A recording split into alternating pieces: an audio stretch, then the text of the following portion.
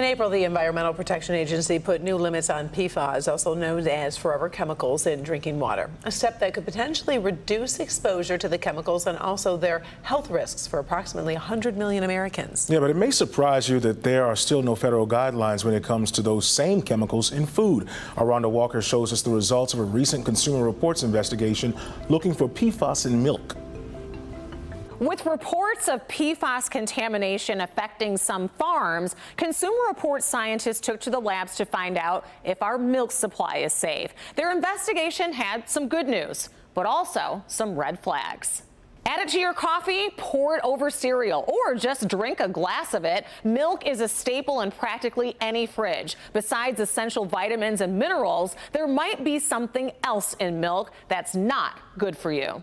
A bunch of dairy farms over the years have reported PFAS contamination in their water or their soil, and then subsequently in their cows and then the milk that the cows produce. PFAS are also known as forever chemicals because they essentially never break down naturally, have been linked to cancer, immunity, and endocrine problems along with infertility. PFAS have historically been added to consumer products to make them nonstick, waterproof, stain resistant. And then once PFAS are out in the world, they end up in our water supply, in the fertilizer that farms use, and they end up in our food, and they end up in us. To investigate the potential problem, CR recently conducted a limited test of 50 samples of whole milk purchased from grocery stores in 5 different states. The good news, CR found PFOS or PFOA, 2 PFAS that are most often linked to harmful health effects, in only 6 of the 50 samples.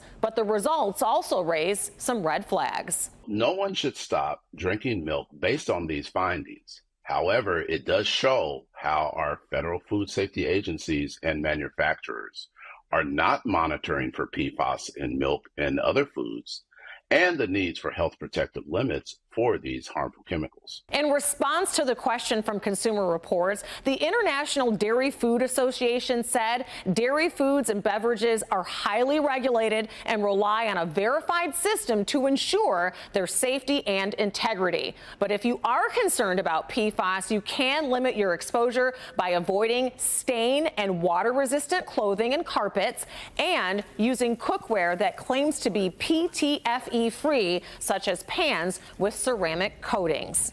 Other ways to limit your PFAS exposure: test your drinking water for contaminants, and if present, use a water filter certified to remove them. I'm Rhonda Walker. Back to you. And just snap the QR code at the bottom of your screen. It'll take you to the Consumer Reports section on clickondetroit.com. There you'll also find their special investigations into prepackaged lunches and fears some may contain arsenic.